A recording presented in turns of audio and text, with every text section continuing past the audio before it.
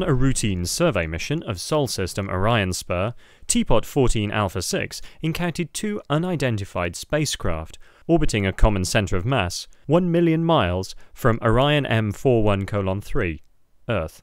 Although the survey Teapot had the tactical advantage, neutrino cannons were disengaged as both unidentified spacecraft were suspected to be of scientific purpose. Initiate Omnisensor satellite trace.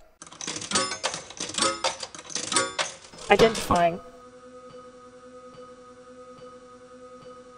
Herschel Space Observatory, Planck Satellite, Origin, Orion M41:3, Earth, Teapot 14 Alpha 6, authorized for emergency abduction. I'm currently standing in front of a scale model of the Planck Satellite. This is a 1:4 scale model, so the actual thing is 4 times wider, 4 times taller. Well, the satellite is about 7.5 meters high, and it's about 4 meters wide, and it weighs approximately 3.5 tons. So it's quite big. One of the biggest scientific satellites that ESA will have launched. When astronomers are making observations, they only go into space when it's absolutely necessary, because everything is much more expensive and much more difficult. And the reason we have to put Herschel in space is that we can't see this radiation from the ground.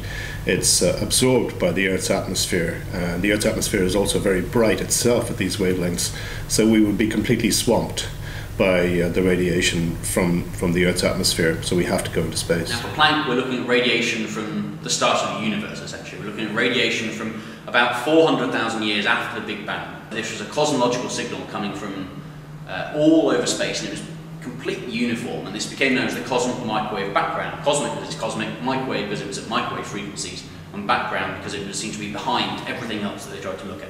At about 400,000 years after the Big Bang, the universe had been cooling and expanding, and it became cool enough for atoms to form, and suddenly you didn't have this plasma. This plasma is this ionized gas of the electrons and the protons that were scattering the light.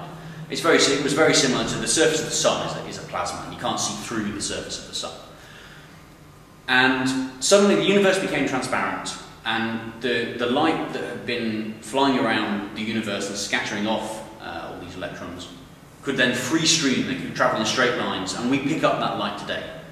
When this black body, this cosmic microwave background was studied in more detail, it was discovered that there are slight ripples on it. We see very tiny ripples at about 1 part in 100,000.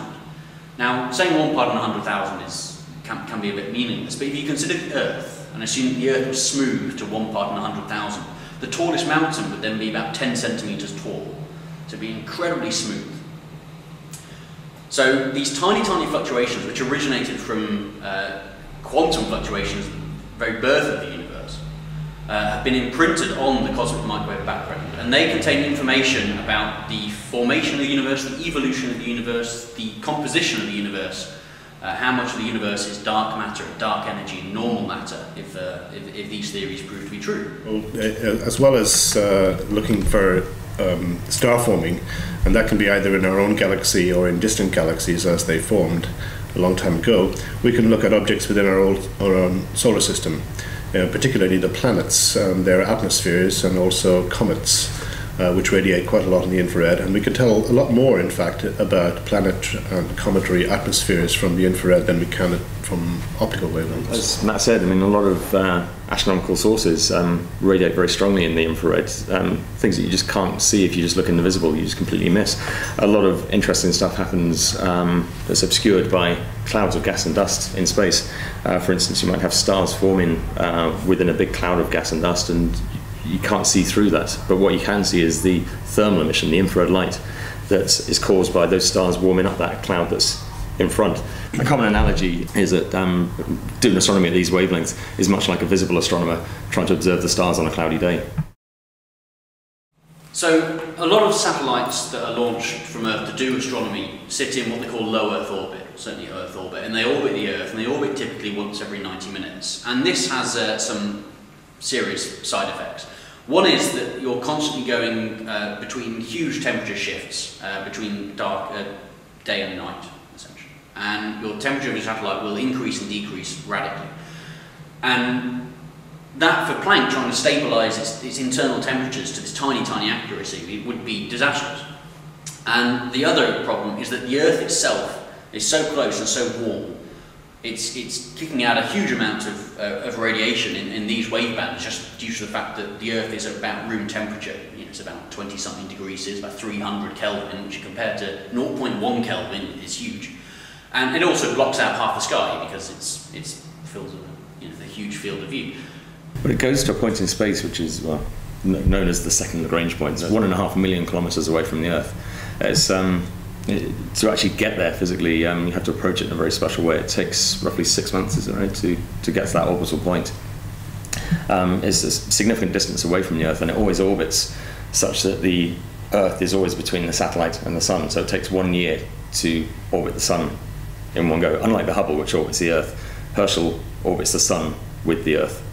The reason for that is that you want to be quite a significant distance away from the Earth itself, because the Earth itself is glowing like a red, a very bright light. The Earth is like a sun in the visible, essentially. At these wavelengths, the Earth glows very brightly, so you want to be a long way from the radiation of the Earth itself. We should point out that no astronomers were harmed in this teapot abduction.